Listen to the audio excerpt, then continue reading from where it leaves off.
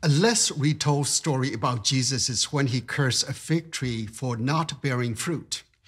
Jesus had arrived in Jerusalem riding a donkey. He visited the temple and drove off the merchants and money changers who took advantage of the worshippers, accusing them of turning the house of prayer into a den of thieves. Then he spent a night outside of the city. The next morning he returned to the city, and on his way he felt hungry. He passed by a fig tree and looked for fruit to eat, but he found no fruit at all. He was more than disappointed. As we know, Jesus hates fruitlessness. The Bible says, "Then he said to it, 'May no fruit ever come from you again.' And the fig tree withered at once." Matthew 21:19. This is an opposite version of a miracle. Jesus' miracles usually heal the sick and restore life. But this is the reverse. It killed a life, even though it's just a tree. The disciples were impressed to see the tree withered in front of their eyes and asked how it happened. Jesus answered them, "Truly I tell you, if you have faith and do not doubt, not only will you do what has been done to this fig tree, but even if you say to this mountain, 'Be lifted up and thrown into the sea,' it will be done. Whatever you ask for in prayer with faith, you will receive." Matthew 21:21-22. This brief encounter with the fig tree precedes a profound teaching at the temple a moment later. For now, there are three important messages revealed here. First, Jesus hates fruitlessness. The fig tree was supposed to bear fruit according to its season. The fact that Jesus looked for its fruit means it was time for it to bear fruit. Remember, Jesus had told another parable about a fruitless fig tree in a vineyard, which the owner ordered the gardener to cut it down for not bearing fruit. The second important message is about Jesus' authority. When he cursed the tree, it withered. It shows nature is under his authority. Even the storms listened to him. That is profound. That means he did not need to come to earth to save humanity. Since humans did not bear fruit as they were supposed to, he could just scrap the earth and start over, like he did with Noah's time, or like he did with this fruitless fig tree. But God promised Noah never to do it again to humanity, with a rainbow as the promise. Still, the crucial point here is that he had the authority to curse the world to death like the fig tree and recreate a new world as he wished. But obviously he did not, keeping his promise to Noah, and now he came to save humanity through grace. Remember, we live and survive due to Jesus' grace. He expects us to grace it forward, as we mentioned last week. The third important message is that this authority has been passed on to the believers. He said, "Truly I tell you, if you have faith and do not doubt, not only will you do what has been done to the fig tree, but even if you say to this mountain, 'Be lifted up and thrown into the sea,' it will be done. Whatever you ask for in prayer with faith, you will receive." This is huge. Most people interpret this passage as a matter of faith. But when you put it in context, it's not about the empty faith, but faith that bears fruit.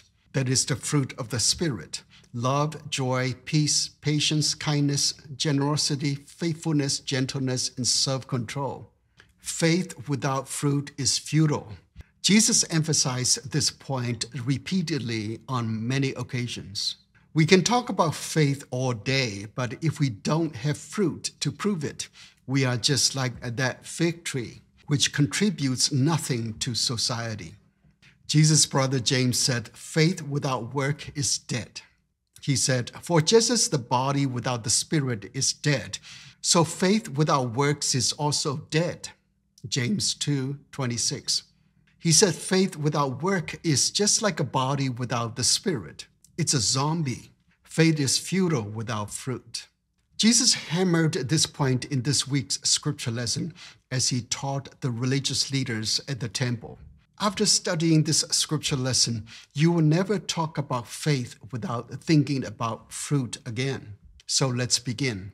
Hi, in case we haven't met yet, I'm Sam Stone, the light keeper. You are the light of the world. I'm the keeper. No pun intended. It's my calling to help you shine your brightest so that God is glorified in you and you are satisfied in God. The scripture lesson for today is from the Gospel according to Matthew chapter 21, verses 23 to 32. Listen to the word of the Lord. When he entered the temple, the chief priests and the elders of the people came to him as he was teaching and said, "By what authority are you doing these things? And who gave you this authority?"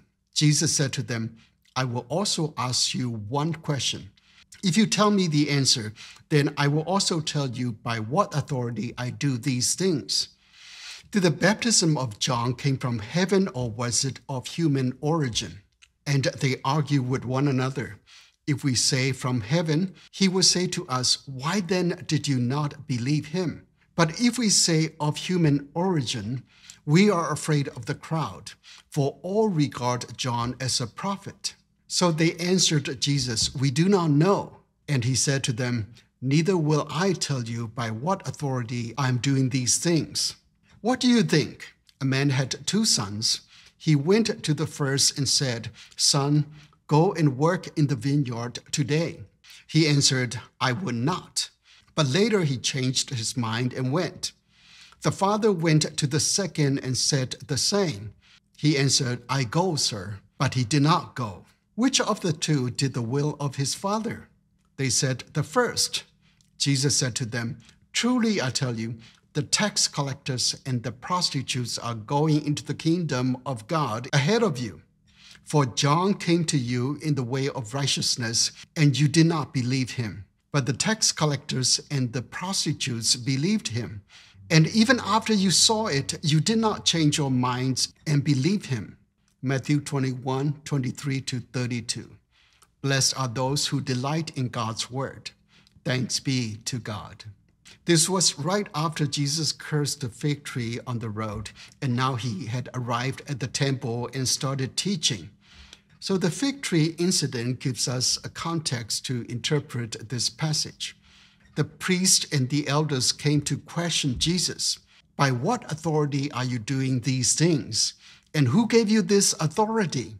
Matthew 21, 23. It's a trap question. These priests and elders wanted to arrest Jesus based on his answer. Based on the context, these things means his teaching, his turning the table in the temple the day before, and his riding the donkey to enter Jerusalem. All these things are signs of the Messiah based on the Hebrew scriptures. As Bible scholars, they knew it. Now, they wanted Jesus to say that he was the Messiah in front of the crowd so they could arrest him among the eyewitnesses. In those days, the Messiah symbolizes a leader who would overturn the Roman occupation and reestablish the nation of Israel. So for them, the Messiah was the leader of the rebellion. The Roman government had warned the religious leaders to report to the authority if they found anyone suspicious of rebellion. If they failed to report but harbored the Messiah, the Roman government threatened to wipe out the entire religious establishment. That meant they would lose their job security, livelihood, and whatever little power they had as religious leaders. They wanted to expose Jesus and get him arrested for their self-preservation. It was a selfish act. These priests and elders were fruitless cowards. They could have joined Jesus to overturn the Roman occupation and ushered in the kingdom of God, but they didn't have the courage to move the mountain. Just like the fig tree, they didn't have the faith that bears fruit. They doubted they could stand against the mighty Roman Empire. People lived under tyranny because they allowed it. These religious leaders were accomplices in the perpetuation of the Roman occupation. As Alexander Solzhenitsyn said, one man who stopped lying could bring down a tyranny. They could not stop lying. The first person we need to stop lying to is ourselves. They knew Jesus was the Messiah, but they lied to themselves because of their doubts and cowardice. As a result, they didn't bear fruit. They were zombies. In the Hebrew scripture, the fig tree is often used to symbolize Israel. Now, Jesus was facing the fig tree without fruit. He could have cursed them to wither, but the Bible says Jesus came to save humanity through grace. However, these disgraced religious leaders were not only fruitless, but also evil. They wanted to trap him to get him crucified. Jesus gave them a chance to reconsider what they were doing by answering their question with another question to make them think. Jesus said to them, I will also ask you one question.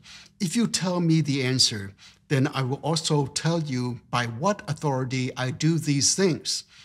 Did the baptism of John came from heaven, or was it of human origin? Verse 24. Now they were stuck. If they answered that John the Baptist's authority came from heaven, then they must believe what John said, including his testimony that Jesus was the Messiah. If they said that John did it on his own, they were afraid of the crowd because they believed John was a prophet sent from God. Again, that proves that they were cowards. They didn't have the faith to move the mountains. They feared Rome as well as the crowd. They were a bunch of fruitless wimps. So they answered Jesus, we do not know. And he said to them, neither will I tell you by what authority I'm doing these things. Verse 27. When they said, we do not know, it was a lie. As Solzhenitsyn said, one man who stopped lying could bring down a tyranny.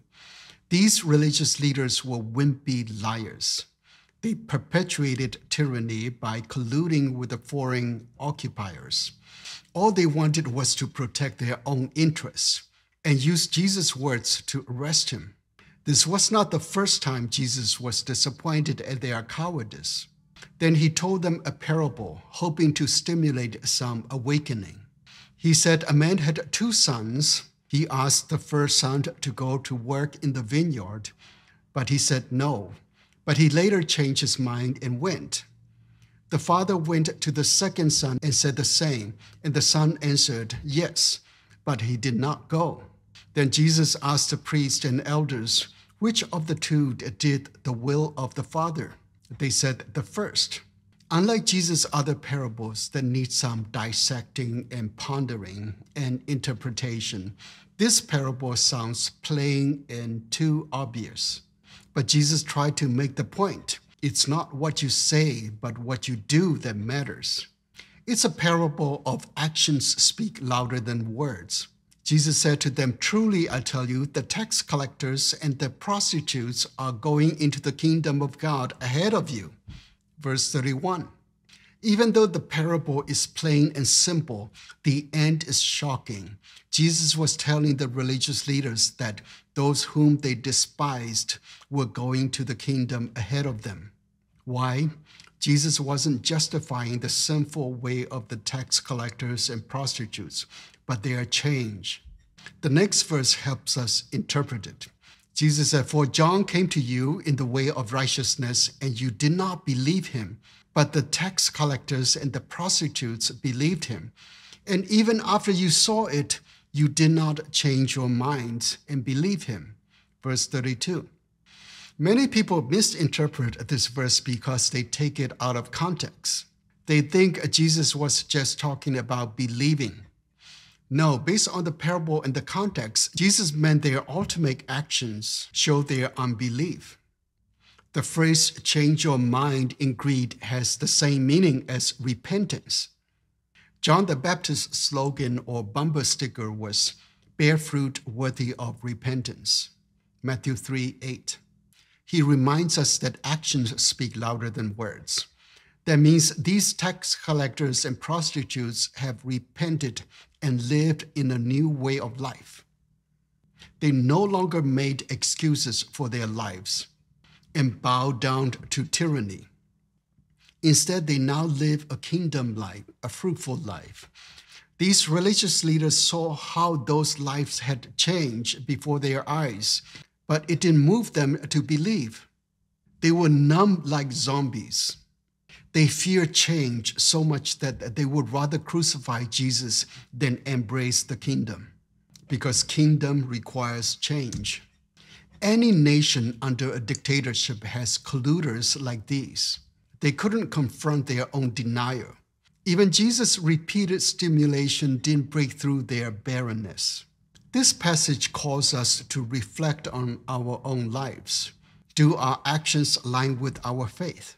Are we bearing fruit worthy of repentance? Are we colluding the power that be to perpetuate tyranny?